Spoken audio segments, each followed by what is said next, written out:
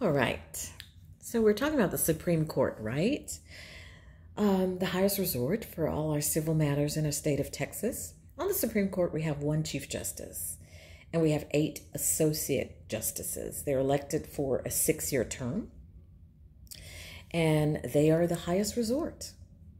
One of 2 at the highest resort. Now, grand juries. A grand jury will determine if we have enough evidence, sufficient evidence to bring someone to trial. So, what they will do is form an indictment.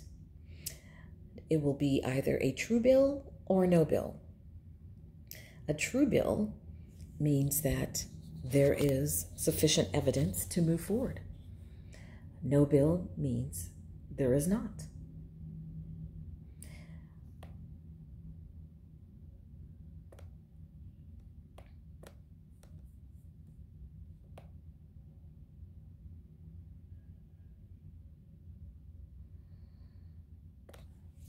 Couple of terms that we've heard and are outlined in your textbook. Hung jury. That means not a majority of the members of the jury believe that this person is guilty. They were not able to come conclusively to a verdict.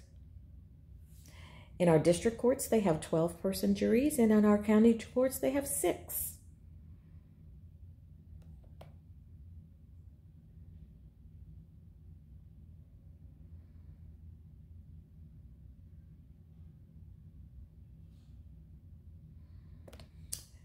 We've seen in our Supreme Courts, the same way we've seen in our legislature, and we've talked about this, lack of diversity. Most of our judges at the highest courts in Texas are white men.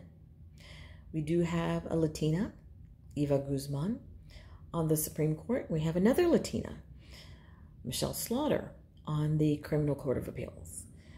But mostly you will see white men. We've had some black men in the past, but currently it's mostly white men. Women are found in a majority of appeals courts, however, and a lot of the lower courts are still male dominated.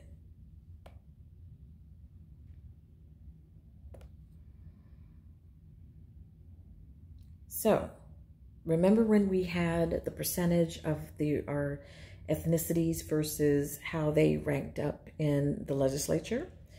Well, it's pretty much the same for judges. African Americans are 13% of the population and make up 5% of the judges. Latinos, 39% of the population, 17% of the judges. Anglos, 44% of the population, 77% of the judges.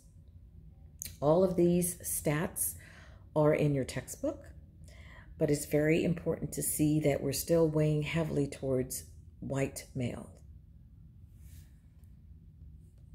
And that is it for Chapter 9. Please stay tuned to your Blackboard. I will be posting some updates to your syllabus. And then next week, we're going to start talking about your signature assignment. You guys lucked out. At least you don't have to do a presentation. So that's good.